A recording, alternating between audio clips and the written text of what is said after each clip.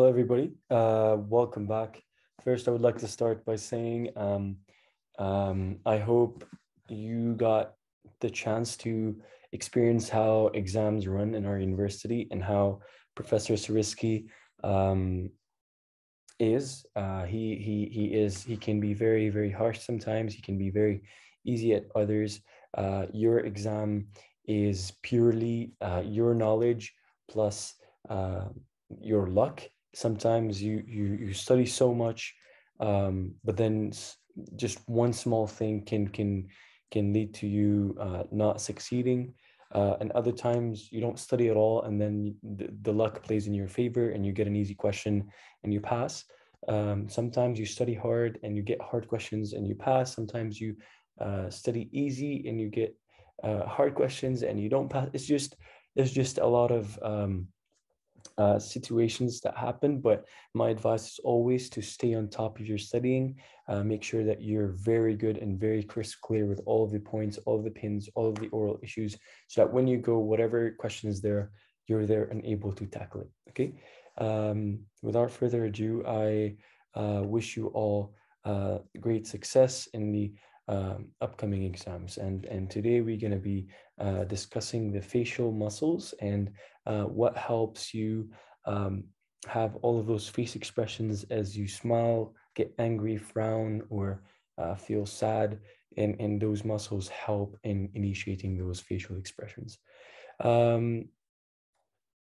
Before I begin, also just wanted to note that the second part of the book, Dissection Room 1, is available right now for purchase. So if you'd like to purchase one of the copies, please shoot me a message on my WhatsApp and we'll make that happen. Okay, so the face is most of the muscles that exist on the face, they lie in the superficial fascia. Okay, they originate from bone. So and they insert onto the skin. There is no tendons when it comes to the muscles of the face. Okay, here it is. It says that they arrange themselves into two groups. But I would like to arrange them into 5 groups according to what we learned with Sariski and some other sources. And I will dive into it later. And we have to know that they're supplied and innervated mainly by the facial nerve. And we have to know exactly what parts of the facial nerve innervate what muscles of the face. Okay. This is just a general scheme of the markings of where everything lies. There's a lot of muscles within the face, and we have to know all of them. And separating them into 5 groups makes it easier for us to memorize, actually. So I will do that in a second. But just for you to know, these are the general names or the general things present on the face when it comes to the muscles. There are 3 large ones mentioned here: buccinator, or orbicularis oris, and orbicularis oculi. The small ones are many. So we have compressor dilator nares, levator labii superioris, levator labia superioris olichnasi, zygomatic major and minor. And you will see how those are arranged once I dive into the facial muscles. This book also contains more about those muscles in details. You can have a look at it once you have it between your hands. 1 second, sorry. Let's go now to dive into the muscles and where everything lies. And then I will maybe show you what innervates them and what might be their function. Okay, so first I would like to tell you that the facial muscles are separated into 5 groups. And those 5 groups, first we have the head here, the head muscle, head and neck muscles here. So the head and neck muscles, we have number 1 here, the frontal belly of occipitofrontalis. So we have the mainly the frontalis muscle right here. That's the head, and the neck is made up of the platysma. So group number 1 has the frontalis muscle and the platysma muscle. And just know it's on two sides, frontalis, frontalis, platysma, platysma, okay? And I will show you what their actions are, and I will show you how they're innervated. So number 1, as we know, memorize them, frontalis, platysma, okay? Now, the second group we have is the orbital group. Orbital comes from the orbital cavities that have the eyes. The orbital group is made up of 3 muscles. The first one we have orbicularis oculi, and this is the muscle that lines our eye in a circle motion, just seen right here. That's the first one.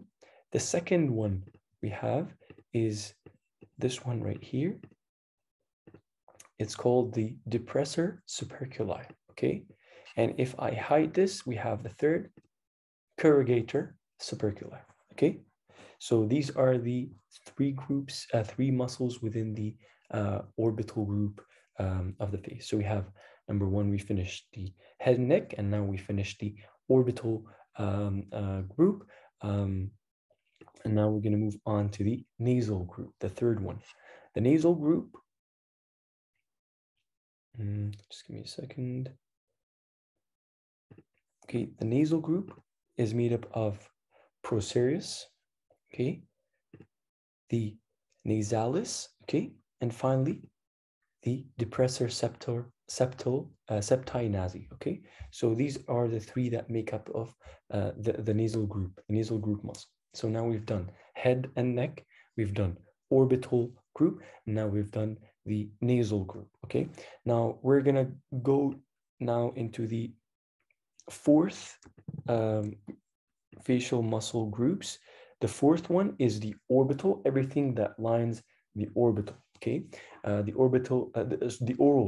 oral region. So we've done the head and neck, we've done the orbital, we've done the nasal. Now we're going to do the oral, around the oral area, around the mouth. So first we have a lot of muscles around the oral region, but then I will divide them into superior parts and inferior parts, and mainly the one that is present in upper parts and lower parts. So within the oral region, or the oral group of the face, we have first the largest one, which is called the orbicularis oris, okay. That's number 1, okay, within the oral group of the facial muscles. Then we have the upper part of the oral group. We start with levator labii superioris alique nasi. Then we have the levator labii superioris. Then we have zygomatic minor. Then we have zygomatic major. And then finally we have the risorius, okay? And these are present on both sides.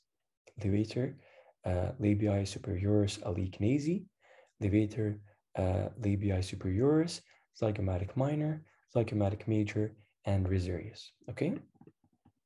The inferior group of the oral group of the facial muscles, we have 3. Here we have the depressor labii inferioris, just like we have the levator labii superioris. We have the mentalis, and we have the depressor anguli oris, okay? So these muscles make up the oral region of the face, okay? Finally, we have the 5th group of the facial muscles. We have the auricular group, and the auricular group is made up of 3 muscles. They are the anterior, middle, and posterior. So this one right here is the auricularis anterior, the auricularis superior, sorry, not the middle, and the auricularis posterior. So anterior, posterior, and superior, okay? These are the muscles of the face, just in a nutshell. As I said, try as much as you can to remember those 5 groups of the facial regions and what makes up each group. Just to quickly go over them and fast: head and neck, frontalis, platysma, around the orbital region, orbicularis oculi, the depressor superculi, and the corrugator superculi underneath. Then we're going to do the nasal. We have the procerus, the nasalis, and the depressor septinasi.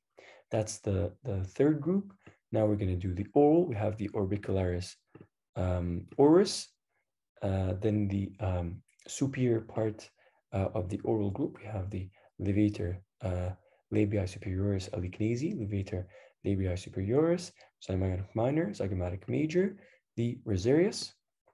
Then we have the inferior part, we have the depressor labii inferioris, the depressor anguli oris, and then finally the mentalis. And the auricular group, we have the anterior, posterior, and superior.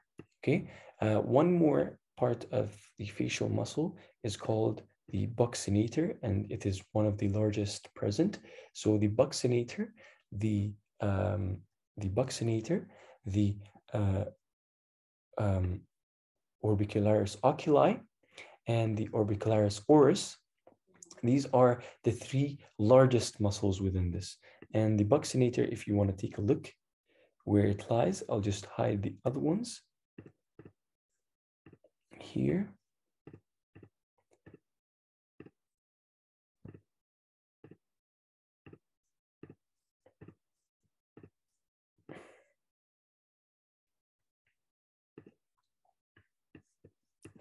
Right here, we have the buccinator, okay?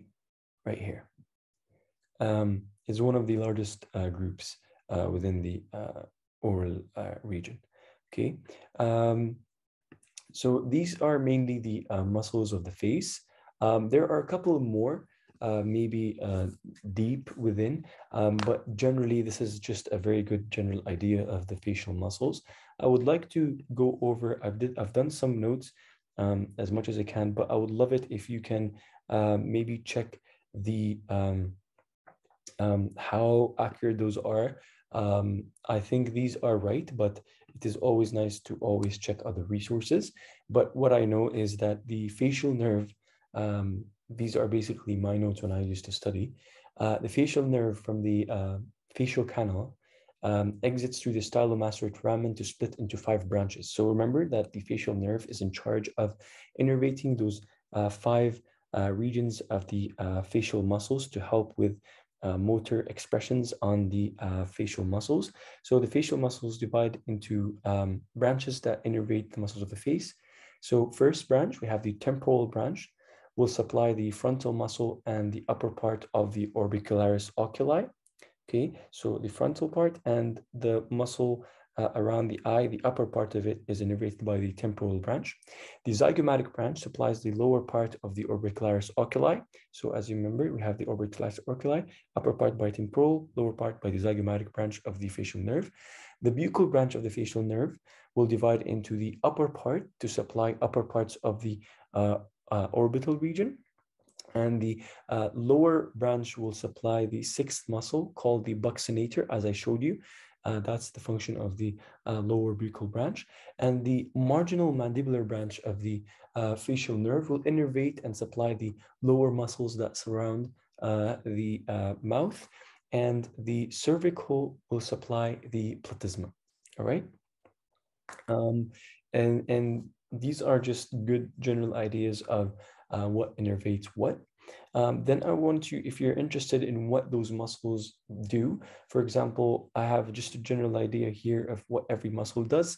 For example, the orbicularis oculi helps to whistle and open and close the mouth. So orbicularis oculi is around the mouth and it's circular, so it will help you decrease the diameter of your mouth to whistle, for example.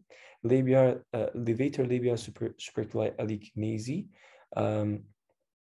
Elvis move. So if you there's an actor that usually does this move right here, and they named him after him. So that's the function of the alicgnasi, levator labia superioris. Zygomatic minor, for example, to smile just around the corners, and the major as well for smiling. Rosarius causes fake smile. So somebody would give you a fake smile. That's the action of the rosarius. Anguli oris helps to frown, right? So the down ones would pull down, up ones would pull up to make us smile. What else? Mentalis is here, so it helps us to contract the chin. What else? For example, orbicularis oculi closes the eye. Corrugator superculi and corrugator depressor superculi move eye medially and downwards. Nasalis dilate or constrict the nasal openings. Okay. Frontalis lift eyebrows. Okay, like that. So many of those, you can just dive into them.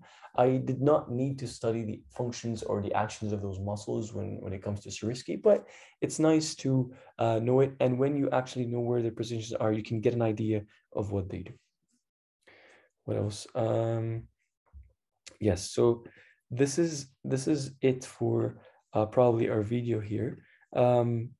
Just make sure you're very comfortable with those regions of the face, and always ask questions related to Sariski about those muscles and what he expects. And please listen to him when he explains those things, and write notes if you can during his lectures, because I don't want him to be